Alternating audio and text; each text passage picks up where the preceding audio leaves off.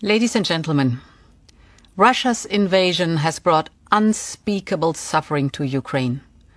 Almost 1 year ago, the world discovered the horrors of Bucha. I was there myself and I have witnessed the atrocities committed by Russian forces.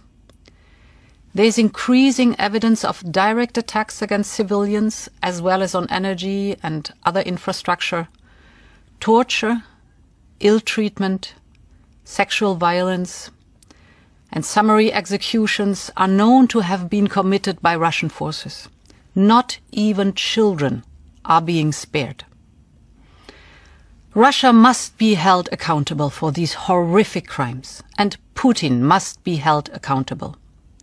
We must do everything in our power to bring the perpetrators to justice.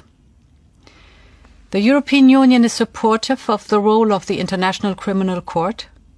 We also believe that there needs to be a dedicated tribunal to prosecute Russia's crime of aggression.